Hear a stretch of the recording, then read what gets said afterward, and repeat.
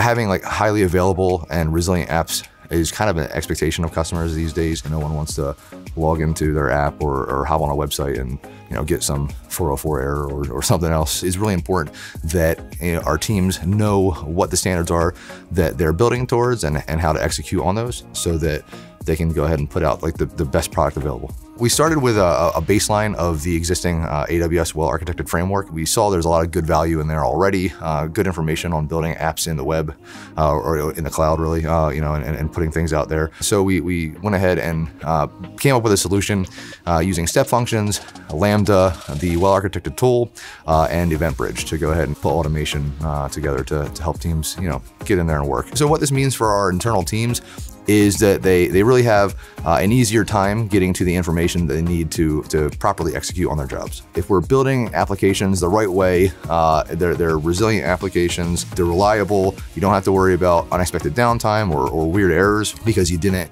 build something the right way the first time, then it's just a better experience for the users. Like I said, we want to put out industry-leading products at all times, and making sure that we're communicating out the right standards to our teams in a proactive manner helps us do that.